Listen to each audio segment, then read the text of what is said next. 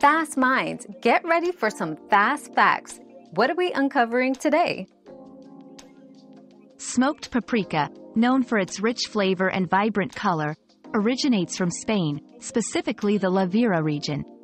It was invented by local monks in the 16th century who discovered the process of drying peppers by smoking them over oak fires.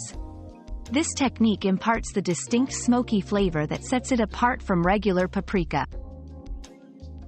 Your daily dose of discovery ends here, but the journey of learning never stops. Subscribe and join us again for more answers tomorrow.